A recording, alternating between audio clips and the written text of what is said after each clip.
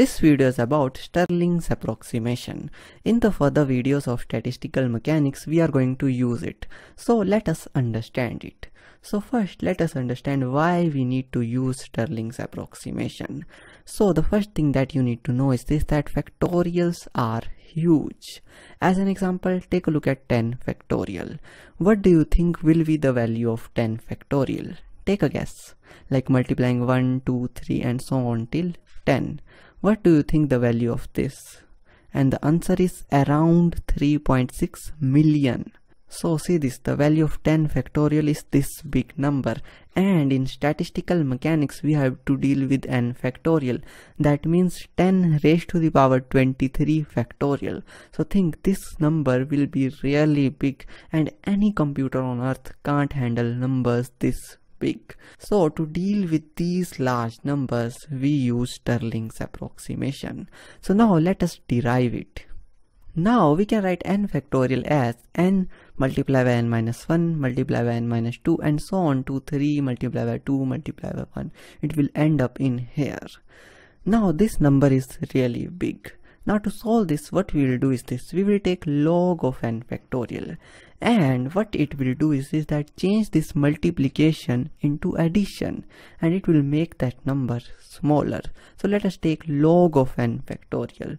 So log of n factorial is equal to log of n plus log of n minus 1 plus log of n minus 2 plus and so on to log of 3 plus log of 2 plus log of 1. Okay. Now in here we can write this thing as this. So summation of x from 1 to n, from 1 to n, log of x. So first log of 1, then log of 2, then log of 3 and so on to log of n. So we can write it like this.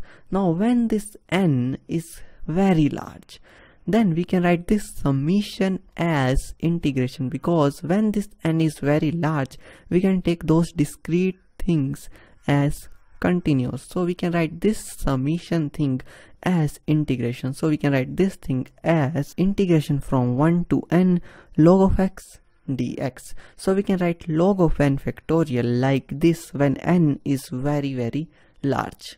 Okay, now we need to solve this. To solve this, we will use integration by part. So think this is multiplied by 1. Okay, now we will use integration by part. This one is the first function and this is the second function. So let us use it.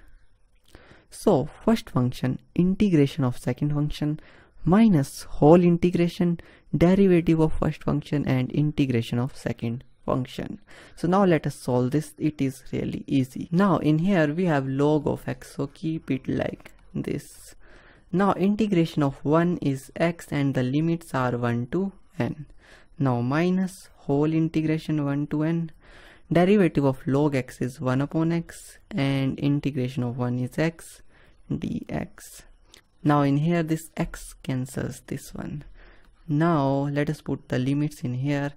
Ln of n multiplied by n, upper limit minus lower limit ln of 1 multiplied by 1, minus in here integration of 1 is x.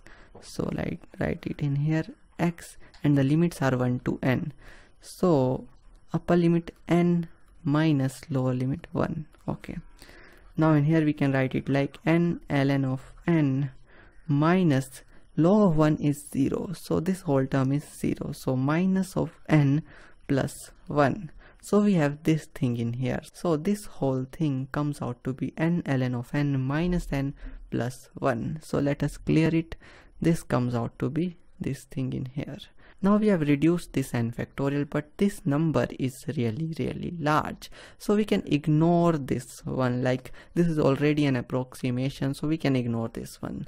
So ln of n factorial is equal to n ln of n minus n, which is the Stirling's approximation. So whenever in statistical mechanics we have this n factorial, we take its logarithm and write it like n ln of n minus n, and this solves our that big number problem. In the further derivations you will see how this thing solves our big problem. So this was the derivation of Stirling's approximation. Now as I promised, at the end of every video I will share something interesting to you. So this is your reward of this video. This is a riddle. So let's see, can you answer this?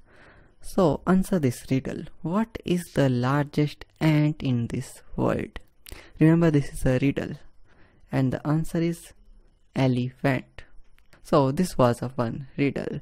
So thanks for watching this video. Ask this riddle to your friends and have fun, and always remember that math is everything.